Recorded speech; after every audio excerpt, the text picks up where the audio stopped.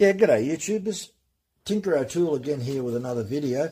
Today we're going to talk about files and where you should hold your file in relationship to the tooth. Because if you're using the wrong file, you can get too much hook or you can get too much back slope. So we can illustrate that by showing a few pictures. And the first picture we'll show up here is too much back slope. And back slope is not a very good thing. You're not going to cut very well if you've got too much back slope. And it's generally caused because you're filing too high above the tooth, or you're using a file that's way too big, and then you find out you end up with this back slope. Then you can end up with the opposite, where you've got too much hook. And we can put a slide up, and this will show hook. And this hook is excessive. So this is sitting on a Stihl bar. And you can see that the tooth, someone's been using a small file on that. And that's going to damage as soon as you start using that. Have a look at the front of the tooth. It's going to bend and it's going to go blunt in 2 seconds. It's just not going to work.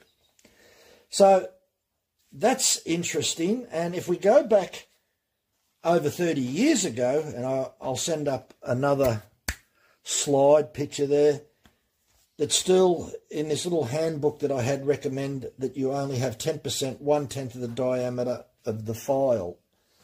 Problem is that most people would probably tend to get more hook problems when you've only got 1/10 or 10% of the file higher than the tooth. So I'm pretty sure that was the issue. That's why Stihl change things as we go forward in the years compared to previous years, that they may tell you to do something, but people don't do it correctly, so they have to revise the way that they do things or change the specification. So I'm pretty sure that was the reason that they changed it from 1/10 or a fifth to 20%. And if we have a look at this other slide here, this is from Oregon. And Oregon are recommending still today that you use 1/5 or 20% of the diameter of the file that sits above the tooth. So most manufacturers generally recommend that. Now, lately in the last few years, Stihl have also changed it again, that they recommend 1/4 or 25% of the diameter of the file sits above the tooth when filing. So we've got a slide here that shows that. And what I'm seeing with a lot of the new chains that are coming out of Stihl, the full chisel, is it doesn't have that C shape in there. Now, we always hear about having the C shape, which is a nice type C and about a 60-degree top plate cutting angle that the file leaves right at the top of the tooth. So ending up with 60-degree around this area here. So that's the reason I'm sure that they're doing that. One thing that you'll sort of see, that if you do a bit of a Google search and you get on the Stihl's website, and there's PDFs that you can download about sharpening and all that, and that's where I got that picture. They don't go into any explanation as to why they've changed it. It's just that, hey, we recommend this now. That's it. So you've got to read between the lines of what's going on. And unfortunately, that's just the way it is in the chainsaw business. There's just not enough information out there to really know what's going on. And you have to be Eddie the expert and try and figure it all out. So the top plate cutting angle, which is what the file leaves at this point here, will definitely be changed from when they used to have 10% of the file above the top of the tooth, 20% above the file of the top of the tooth. I mean, that's a big change from 10% to 20%. Now we're 25%. And what I'm seeing with a lot of the new full chisels out there is that they've got little tiny points on them. And we can put a picture up of a picture of a chain, and you'll see that the C shape is slowly disappearing, especially up the top. Certainly by the time that we get halfway down the side plate and down the bottom of the gullet, we retain that C shape. But as we're right up at the top of the point of the tooth, we end up with these little points, and some of them can be very aggressive, even at a 45-degree angle.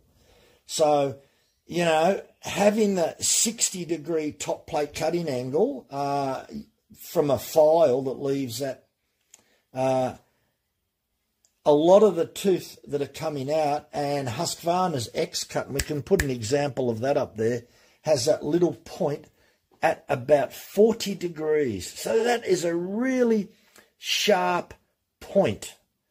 And that's what I'm seeing on a lot of the full chisels. So when you use your hand file, it's going to leave that nice little C shape. And provided that you don't file deep into the gullet, you're going to have anywhere between 60, 65 degrees right on the point of that tooth.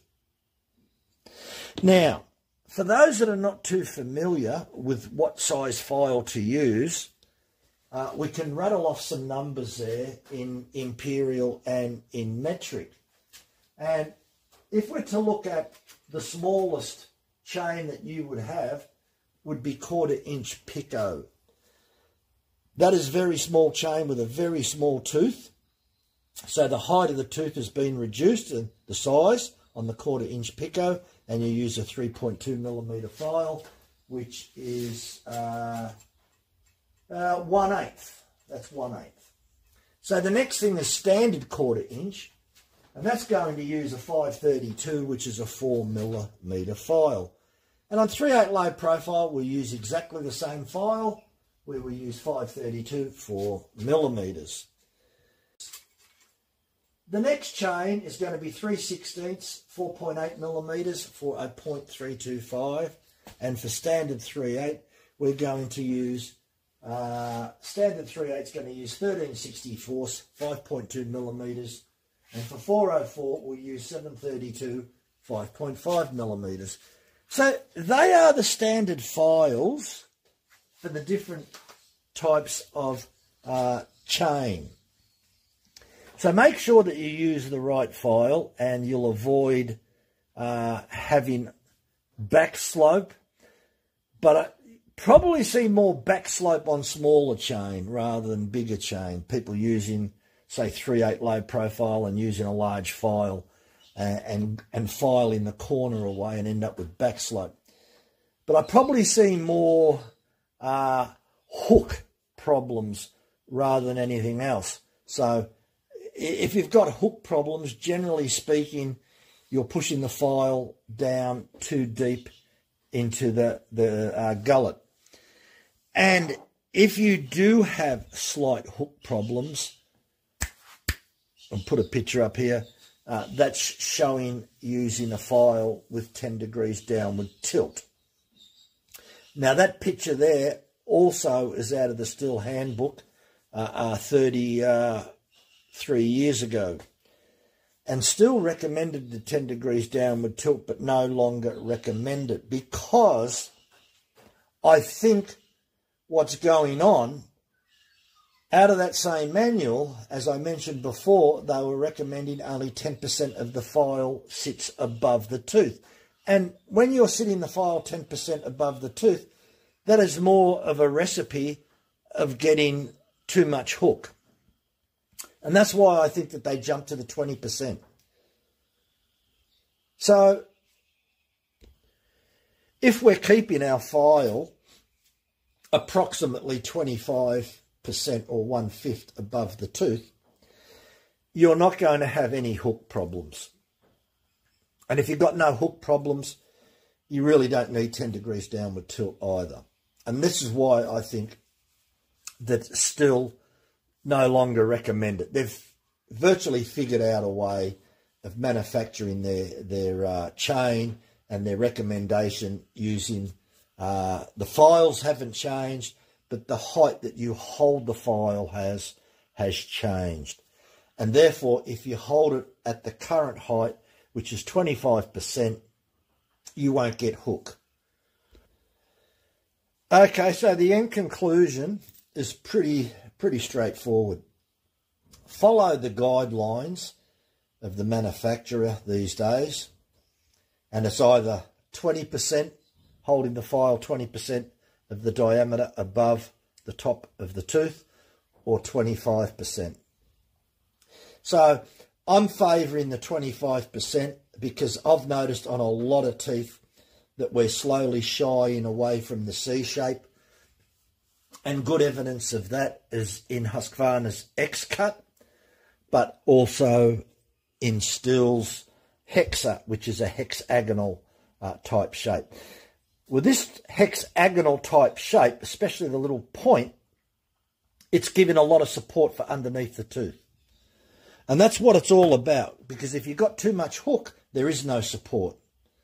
And that's why I think that we've changed over the last 30 years, gone from 10%, 20%, now 25% above the top of the tooth to eliminate any hook type problems. I hope that information helps. So thanks for watching. Bye for now.